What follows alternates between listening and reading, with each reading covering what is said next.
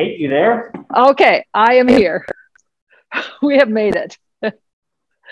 So, hello everyone. Can I get a thumbs up? Can you hear me okay? All right, that's excellent. Okay, so I am going to begin by saying thank you for being here. I am really disappointed that I'm not with you.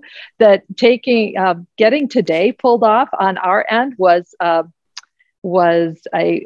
act of group effort, and I want to introduce a couple people to you. I'd like to first introduce Emily Cisco from GLAS Education. She is responsible for everything cool 3D printed that you're going to see today. She's the master of our 3D printer, and we're going to lose her to a graduate program in just a little while. And I'd also like to introduce you to Zach Meredith. Yes, there is a commonality there. My godson is, before he goes to graduate school in the Netherlands, is taking some time here at GLAS Education to up our presence in terms of how we look on camera and our video editing. And he's also working on a couple projects, supervising interns this summer. So there's a ton of people here at GLAS Education who've participated in making today possible.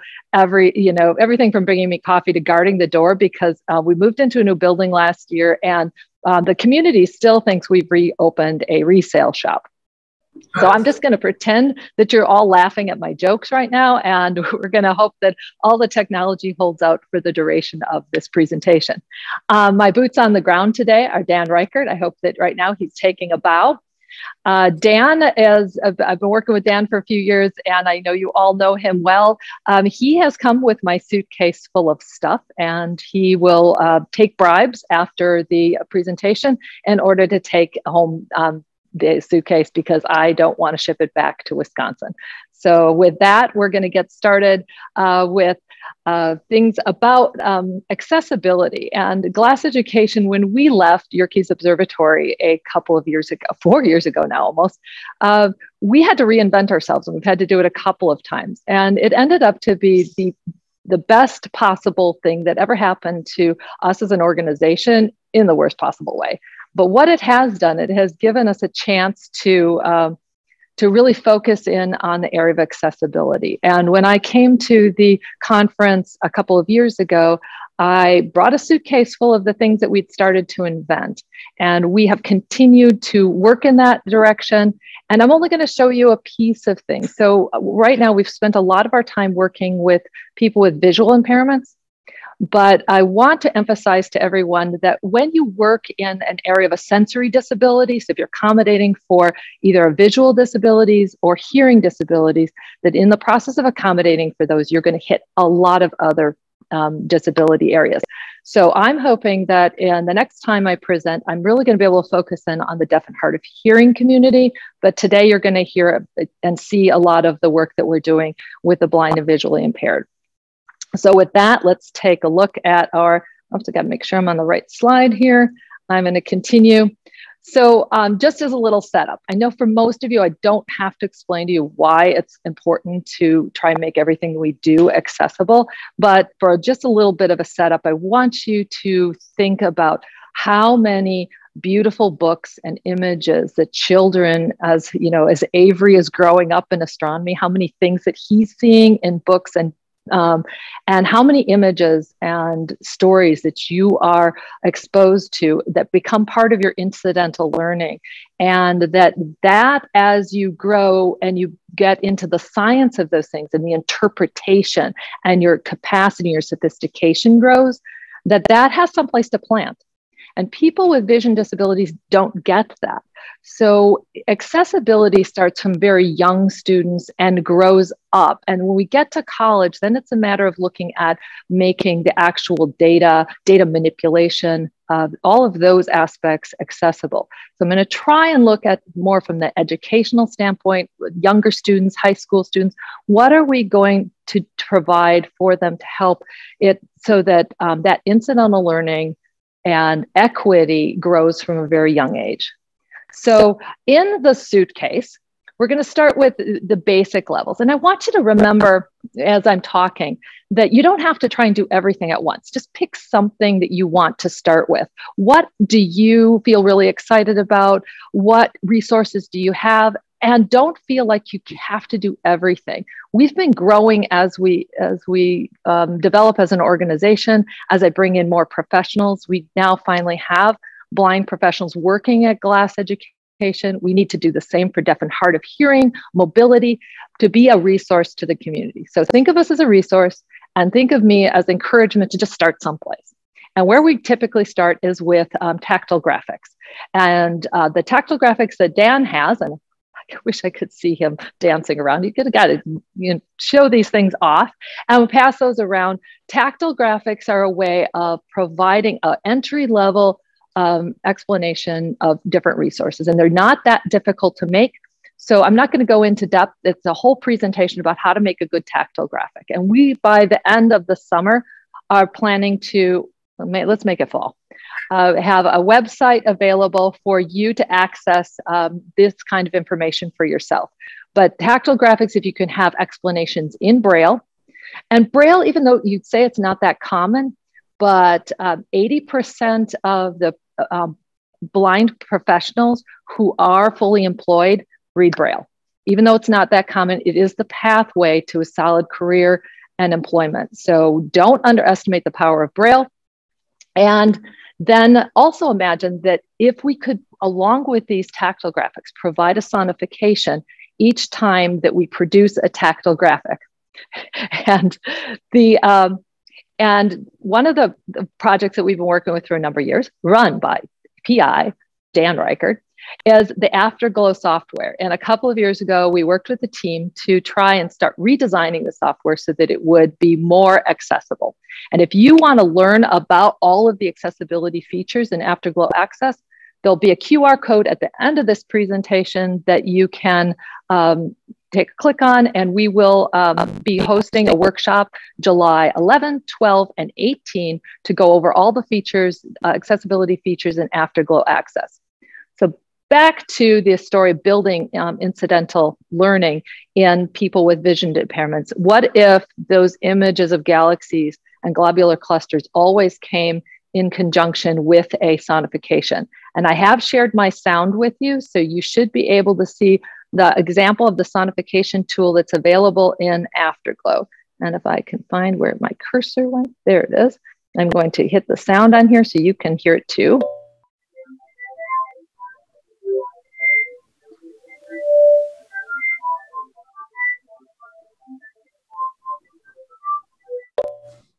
So that's just an example of one sonification tool that is available. There are many available, and they do different things. But what's unique about Afterglow Access is it allows you to sonify an entire FITS file. And so we can, if you join us in July, we'll go over all the features of this. But what you see here, if you notice on the screen, that there is an ability to zoom in using keyboard commands to different aspects of an image, so that you can choose the granularity in which you want to hear that sonification. So there's a lot of different things that we will be exploring as we build this tool in the future. Also want to point out to people that there is a group that meets approximately monthly called the Sonification World Chat.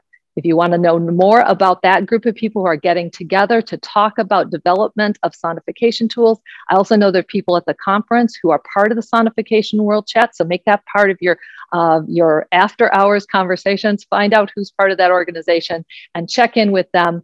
And there'll be an email address. I believe that I've signed Ashley here at the office up to receive those, and we'll get you signed up for the next Sonification World Chat on June the 28th. So moving off from sonifications, you get to hear that again. Let's go. I'm going to take you through some of the accessibility tools that we have available at GLAS that would take you from the photon in space all the way to the telescope and the CCD camera. Explaining a CCD camera is quite a challenge. So this picture here is from one of our iData workshops with high school students. These tools were developed with these students, and they follow the electromagnetic spectrum, the photons, the waves from space all the way to the telescope.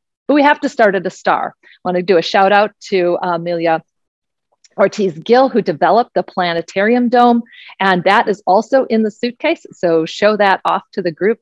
Dan, you pass that around. That dome is extremely helpful for helping people with blindness or low vision get a grasp on where you might be starting your story from. So tell a story about the sky, tell a story about the stars, help people get oriented. If you're blind or low vision, even if you're low vision, the idea that the sky is a dome is a really difficult concept. So starting with something tactile is really helpful. So the next thing I want to show you here, we're going to practice up our fancy camera switches here. And I can't find my, oops. Let's see, Zach, help me out here. Okay, we're going to go to the table camera, and I'm going to show you, when we're talking about magnitude, we have this tool here. I wasn't able to send you one of these. I hope you can see this well enough. This is called our Force keyboard. And this was a design that was developed through the IDATA project. And instead of explaining magnitude, trying to use the concept of brightness, we're using it to explain magnitude with a force. So each one of these keys covers a magnitude starting with a low to high intensity brightness of stars. And so using force to interpret magnitude on a logarithmic scale. And what we've done is have a number of these different keyboards so you can do a comparison. We're doing studies on this right now to see, can people interpret them? How are they useful? What other scales do we need to have in conjunction with them so that people can understand brightness? Because brightness from a point source is difficult in light polluted areas, and it's very difficult for people who are maybe just able to see the stars. The differing brightnesses are difficult. So the Force keyboard is in design and development. We actually have a patent on this, and you'll be able to see more about that in the coming months. So that is our Magnet Force keyboard. Let me get back over to my screen here and click on here. So the other thing I want to show you is I didn't get these sent with us, so we're over here again. So back onto our screen. So when you're talking about pointing a telescope, sometimes it's important to have a very simple model of that telescope. So this model allows you to set it up and understand as you're talking to people about how telescopes move. This one has, the one you have on the screen is held together with Velcro, so it makes a sound when you move it in right ascension and declination. You're able to help people understand how telescopes move with very simple models. This one's 3D printed. It's very inexpensive to print. So it's, that's one of the things that makes this model particularly helpful. There's also a lot of landmarks for different features on the telescope. So moving back to my presentation now, we will move along. I want to introduce you to the tactile telescope. This is one that Dan has, and I don't really want it back. But Dan thinks he wants to return it to me because it's a precious piece of object. You just take him out for one of his Reichert nebulas and see what you can score to take home with you. So a tactile telescope, if we want to explain the light path of a telescope to anybody, young people who we don't want touching our telescopes with their sticky fingers, or anybody, this allows you to put your hands on the primary mirror, the secondary mirror. You can see on this particular model up in the corner, you can see that even the lens has been, the eyepiece has been cut away, and people can see the multiple lenses that make up an eyepiece. So this is a very handy tool. We're going to have to do a little bit more work on that in order to make that telescope really tactily pleasant to touch. And we'd like to find a way to make that something that we can manufacture more of in the future. Also, I want to encourage people to take advantage of 3D printing. of having different telescopes in your hand and talking about what kind of electromagnetic radiation they are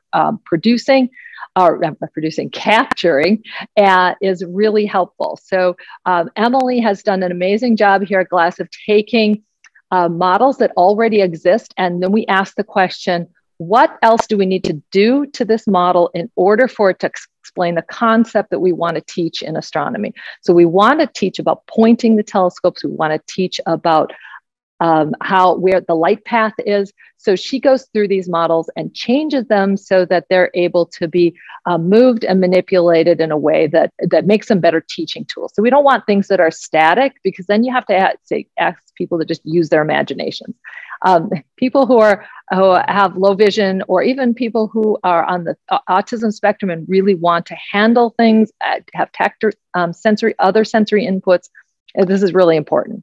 So we'll have these models available to you. They're already available on the web, but the modified version has been provided to you by Emily here at GLAS Education. So moving on to the next one. When we're also talking about sky orientation, I said that explaining the dome of the sky to someone with low vision is difficult. So we do have plans. I did not send one of these with you, but we do have full plans for how to stitch a dome umbrella. Those of you who were born in the 60s or before, remember in the 70s, the bubble umbrella that was you could really look cool at the bus stop if you had one of those. So taking those and stitching them so you have the Aryan deck, ecliptic, celestial sphere, and then you can even put constellations on them and show the motion of the sky. That is very helpful for anybody learning about sunrise, sunset. They're great at star parties, and you can even buy ones that are pre-printed on the bottom, but they're not full dome. So you can just do circumpolar stars with those telescopes, the cool ones off of Amazon.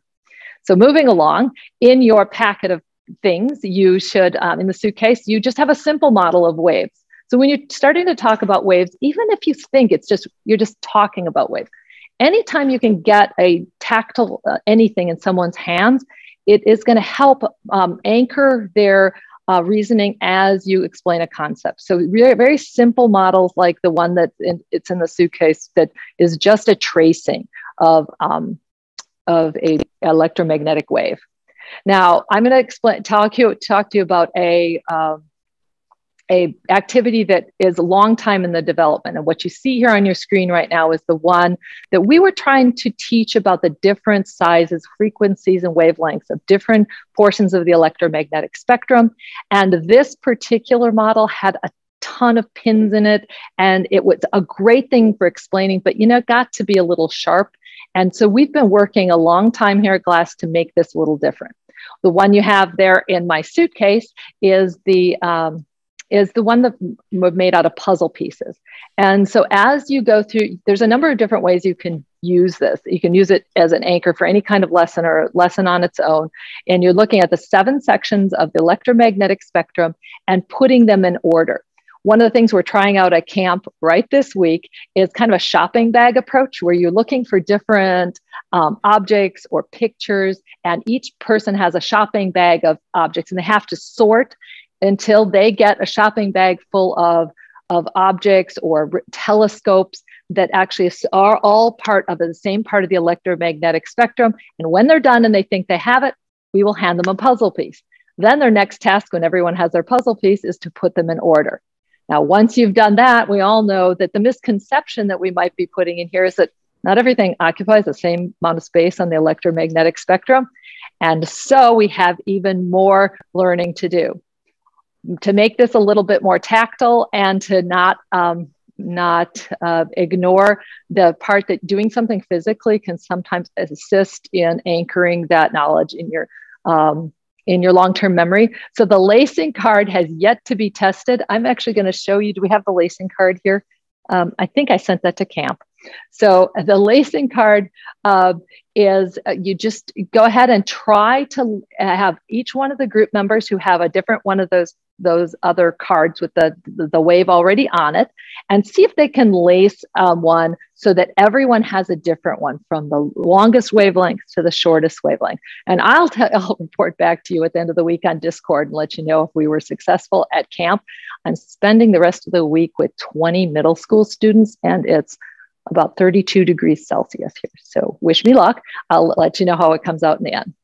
So the other, the one more, let's go back here. So as far as the misconception goes, the last thing that we have done is printed and relative size on ribbon. So we just get free ribbon. Our Cricut comes in handy. We do some t-shirt stencils with the words on them, iron them on, and then roll them out. So we've got the tiny little visible light spectrum, and then we have the giant radio, and it gives the students an understanding of the relative amount of space that each frequency takes up on the EM spectrum. So that one you also have in the suitcase, and I'm happy to give that away. The last thing that we all really want our students to understand, whether they're in middle school or college, we understand that how a CCD camera actually works. So whether you're making color images or whether you are just taking a single filter shot, you want them to understand that photons coming from space interact with this camera, and they're counting electrons. They're not counting photons, they're counting the electrons. So we've come up with an interactive role-playing activities that place the students in the place of a photon. Some students are the filters, and some students are the counters on the CCD plate. So this activity started as small cards and large classroom size boards, and has evolved so that it could be shipped to you in a suitcase or put on a website that you can make easily in your classroom. So there's a number of different versions. This shows you this picture is of the first version of the cards that we made with, or this game that we made with the innovators developing accessible tools for astronomy curriculum. And we wanted to make this a little bit smaller, more compact. We moved to having the cards. We had the cards with colorful beads on it. So each color photon had a different color and a different shape. You count those, they go to the filter. If it's a blue filter, they only count the blue ones. They pass that information on to the person who's being the CCD camera. And then they put the same color sticky Velcro-y dots onto the space on the board. And we've only a 9-pixel camera that we have here, but they get the idea that each pixel on the camera gets photons from the telescope that are then counted as electrons on the CCD chip. So that has also evolved into a 3D printed version, so that all of the different they're now simply tactile. So each card has a number associated with it that corresponds with the board, and the students count the different shapes, pass it on, and etc. So we have this all written up. It'll be available for you online in the fall. We're going to want to hear from you if you want to be alerted when that goes up. So this activity also, the last thing we want to make sure that we have is the ability to talk about the photometry. So what we ultimately want to do is we want to get down to the afterglow access, the using of that software. We want blind students and every student to understand what's happening behind the scenes. So we're going to talk more this afternoon about remote telescopes. We're going to have a discussion about that, about the black box that these things sometimes get put in.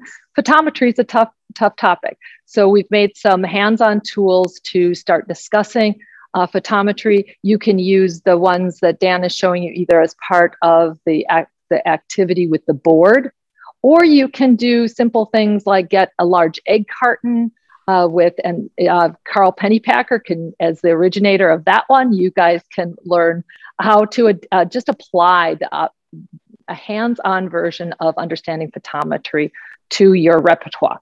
So we're still at the camera. All of the things you've been seeing so far are, come down from history through the iData project, which is part of a National Science Foundation award. So I want to acknowledge that. And The Paul M. Angel Family Foundation has given us a lot of resources in order to develop, to buy a 3D printer farm and keep it going here at GLAS Education. And we've got, and to test out our products. Other things that we're working with Dan and his team on the multi-wavelength universe, we're trying to tackle things like how to model pulsars. So there's a few different models here. We're taking models that exist, inventing things. As you can see, I have a son who loves lacrosse. I have a ton of old lacrosse balls. You could do a lot drilling holes in lacrosse balls. Once we perfect that, we'll have that model up, but we're trying to model the features that educators are trying to teach in their objectives. So what we try to do is tie any tactile model that we do to the learning objectives of the educators. So it's fun kind of playing the astronomy good fairy on this. I want to spend a little bit of time, and Michael, you're going to have to cut me off because I'm totally losing track of time. But I wanted to introduce you to a project that I'm really proud of, and it's probably my favorite project here at GLAS Education. It's called the Tactile Galaxy Cards. And you have a pack of them there, and Dan's going to toss them around. He's going to pass them around. And you can take a look at these. Every single thing on these cards has been thought out over the last 3 years and redesigned. When we started this project, we didn't even have the ability to do a fine enough 3D prints to make these possible.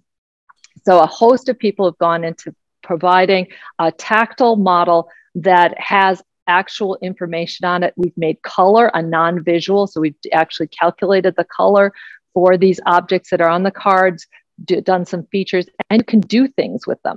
The back of the card has a Sloan Digital Sky Survey spectra on it, and that spectra is accurate, and we've labeled both the object, the absorption and emission lines in on that. And I had if I can see my cursor somewhere in here, like the right thing. Yes, I'm going to show you just because Zach is so good with the camera here. We have a 6-hour time lapse of producing one of these cards with one of our Prusa printers. So, and Emily has spent a great time making sure that we can produce these without them warping and get the right filament. We've even discovered that the kind of filament that you use is important on this. So we're hoping to apply all our lessons learned to producing other things, other object content in the future. So we've also, thanks to the folks at Tactile Universe, we even have a holder for these. There's 52 cards in this deck, and they're all associated with real data from the Sloan Digital Sky Survey. So you remember at the beginning of the presentation, I said ultimately our goal to make sure that students have access to graphics, to incidental learning, but then when they get to the upper levels, that they still have access to go where their curiosity takes them.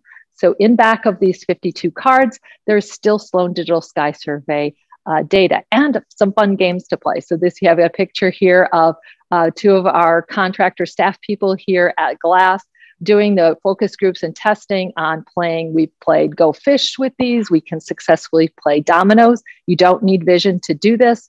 And teaching about the spectra, the chemistry behind them, so you can go deep, or you can stay at the middle school level with these. So they're proving to be pretty versatile. As I said, they're Sloan. All the Sloan information is connected with these cards, so that if you want to have this part of a greater research project, that's available.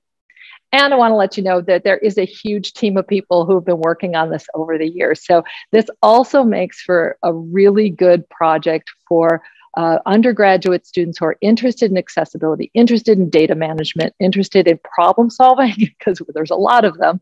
This has been an excellent internship project for many people, and Ranger, the office dog, keeps us all sane. Thanks to the folks at Tactile Universe for coming up with the original designs for this, and the ways, the use of Blender to make these work. Nick Bond is pictured here, and we hope after COVID, we get to see him here again at GLAS. So with that, I'm gonna wrap this up. There's a QR code up here for you if you are interested in joining us for the Afterglow Access workshop in July. If you join us and you would like to, what we want to do is come up with some professional development plans, ways of using this, ideas. So there is a stipend involved if you help us do some work on this as well. If you're interested in the Sonification World Chat, please reach out to Ashley at GLAS Education. And with that, I will call it good and take some questions.